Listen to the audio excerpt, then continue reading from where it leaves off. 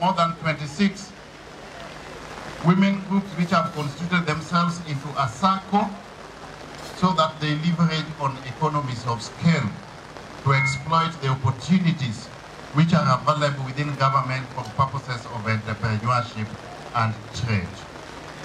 The Kenya Kwanza government, led by His Excellency President William Samoei Ruto, has got women empowerment at the center of its bottom-up economic transformation agenda. There are several opportunities which are available for women within the government for purposes of accessing financing for trade and entrepreneurship. One of those finances is the Women Empowerment Fund.